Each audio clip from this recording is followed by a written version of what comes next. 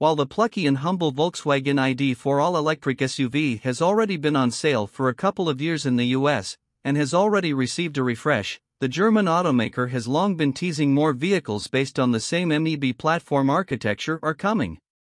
Last year, in 2022, we finally got details about the upcoming US market ID Buzz all-electric van, and now we're finally learning about the second teased upcoming VW EV, a sedan based on the ID Aero concept car that will officially be called the Volkswagen ID7. Those of us still reeling from the debacle over the confusing nomenclature of the Jaguar I-Pace EV versus the E-Pace combustion model may be frustrated that the new ID7 isn't, well, a 7-seater SUV.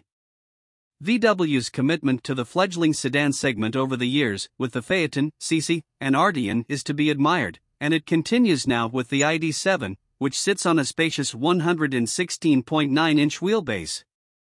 That long stretch between the wheels also lets VW cram in a long-range battery pack it claims will be good for up to roughly 435 miles on the European WLTP efficiency measurement. VW says the new ID7 will be sold on 3 continents, so we're curious what the US range claim from the EPA will ultimately be, but it seems guaranteed to impress when we learn more later this year. For now, this ID7 with the funky digital paintwork you see in the images is still a prototype of the upcoming EV sedan on display this week at CES 2023, and the production version will be shown in the second quarter of 2023, so the wait won't be long. The colorful camouflage actually emits light from 22 panels of the car thanks to a special layering process that allows a current to be supplied throughout the paintwork for the light-up effect. Some layers are insulating, VW says, and others have current applied. The weeks-long process took 40 layers of paint to complete the effect, and the entire system adds too much weight to the car to ever be practical for production on this scale, sadly. It wouldn't be a stretch to imagine we see this tech return on something in the VW stable someday, perhaps in a Bugatti interior.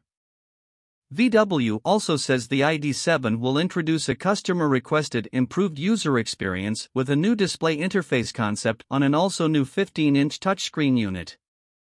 Part of this new interface is a completely digital airflow management system, where the air conditioning adjustments will now all be made using touch buttons and sliders on the screen to direct airflow and fan speed.